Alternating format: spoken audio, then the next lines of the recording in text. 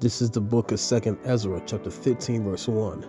Behold, speak thou in the ears of my people the words of prophecy, which I will put in thy mouth, saith the Lord, and cause them to be written in paper, for they are faithful and true.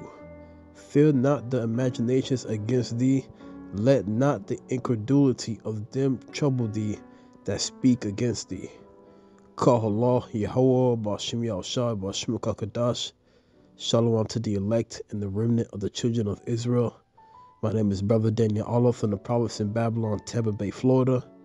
Double honors to the teachers and the head apostles of the great millstone of Ruel. Peace and salutations to the Alkim who are pushing out this work in truth and sincerity. Also, Brakatah to the Alkwaf who are listening as well. Let nobody shake your faith. Let nobody shake your faith or take away your faith. Be selfish of your faith. Let not the incredulity or others' opinions, vain opinions, ruin your faith. The reason why I say this, and also this is a quick hit, you have to be selfish with your faith.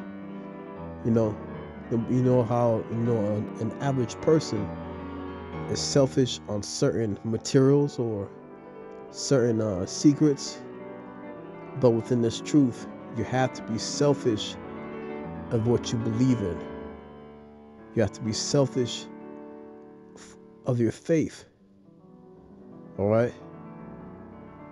You have to stand of what you believe in, because there's so many people with so many vain opinions, so many wayward doctrines, so many philosophies and vain deceits that's in the world, and they'll bring you all kinds of ruckus, and they're willing to move you off the pedestal and make you believe of what they believe, and you don't want that, man.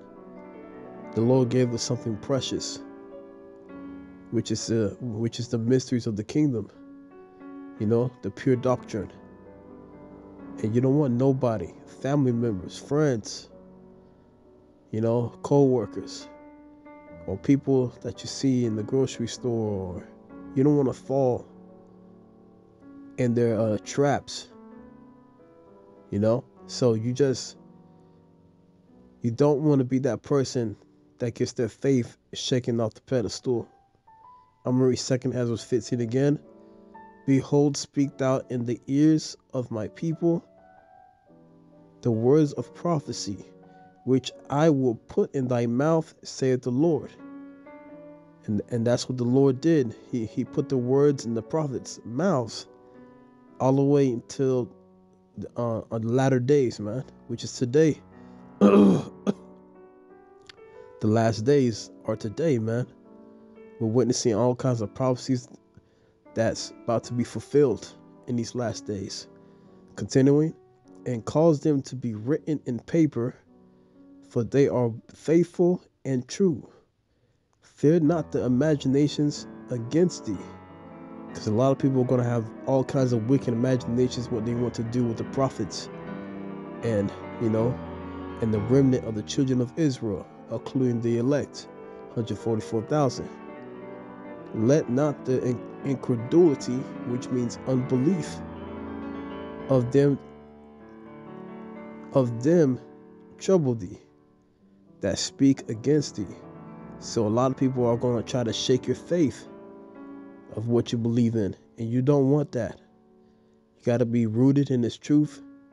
You got to fight for this truth, and you got to do your best, man. Do everything that you can to please the Lord, and watch videos, pray, and me and a brother had a conversation. There's a difference between praying and praying without ceasing, and we must pray without ceasing because we don't want the Lord to get rid of us. So prayer without ceasing, and fasting, the whole nine, to keep us in the faith and to stay in the spirit.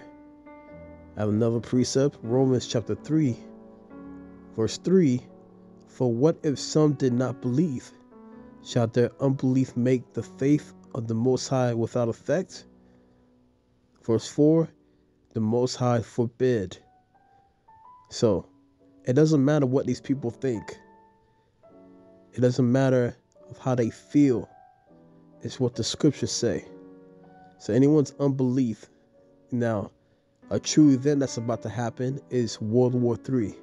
Some people think World War III is not going to exist. Some people don't believe that there's nuclear missiles here on Earth, which is ridiculous, I'm going to read on. The Most High forbid, yea, let the Most High be true, but every man a liar. So let the scriptures be true and every man a liar, because the scriptures are holy. As it is written, that thou mightest be justified in thy sayings, and mightest overcome when thou art judged. So the message is, don't let nobody's unbelief or vain opinions take the best of you and to move you out of your pedestal or your lot within this truth. So I hope this class was edifying to the elect. Call Allah Yahweh. Bashim Yahshua Bashim Kakadas. Till next time I say Shalom.